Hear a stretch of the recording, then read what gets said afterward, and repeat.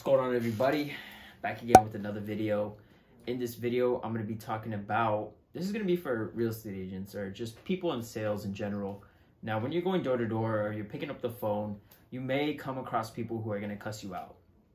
And I really wanted to make this video today because I was knocking with Dylan from Team BC and in Diamond Bar. We were knocking and somebody cussed us out. It was funny. It was actually a good experience for Dylan because now it put him in a position to see and know how to react the next time he does come across a homeowner who's going to get crazy on him and rowdy. So the point is that, you know, we came across his house. Me and Dylan were talking. We ended up knocking. I saw the no soliciting sign on the person's mailbox. And I said, okay, cool. The moment he opens the door, I'm going to tell him we're not selling anything because we're not. So he goes and he says hello. And he was in his garage. He wasn't in the house itself because the garage was right next to the house and the garage door was open. So I said, hey there, sir. We'll be real quick. I'm not here to sell you anything. However, I am helping two families looking to move into the area. I go through my script. I introduce myself as well. And he's like, did you read my mailbox? And I said, I told you, I'm not here to sell you anything. Did you hear me? And he says, get off my property. I don't want to buy any of your products. Sir, I understand. However, we're not here to sell you anything. I'll be real quick. You know, do you know of anybody looking to buy or sell? I go through my script. He's still giving me a hard time. Point is, I go ahead and just walk away.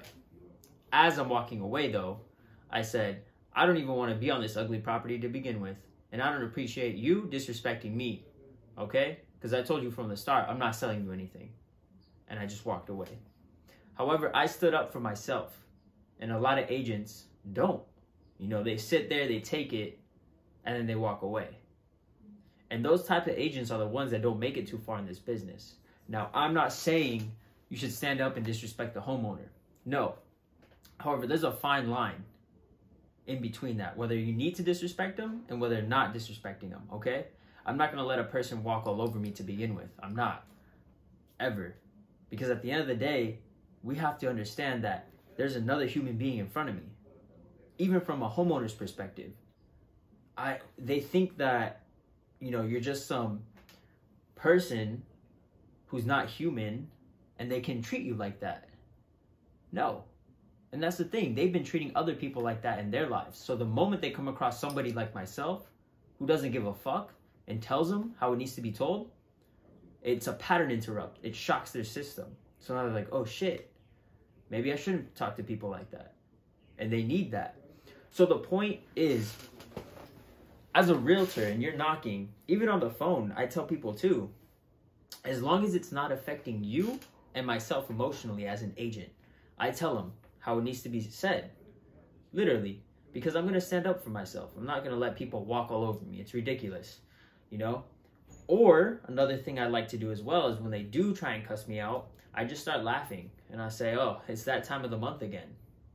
Because you shouldn't take that stuff serious. It's not worth it.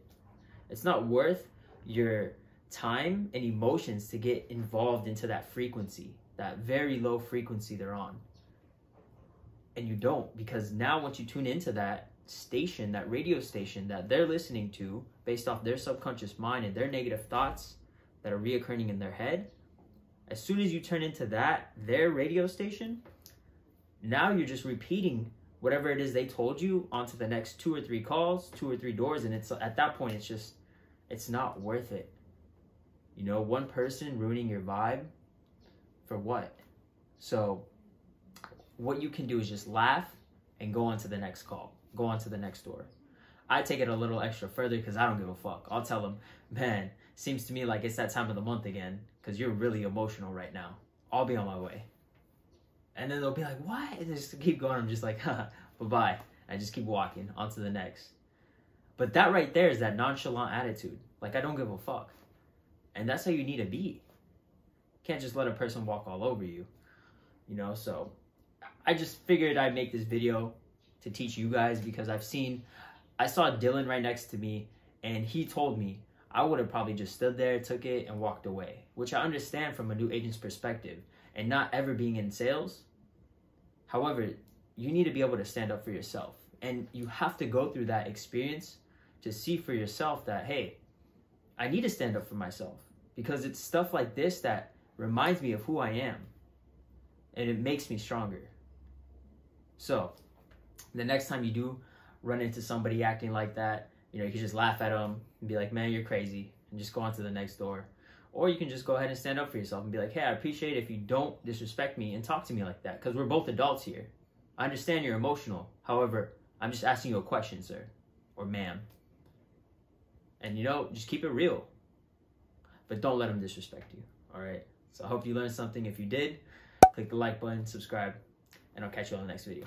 Peace.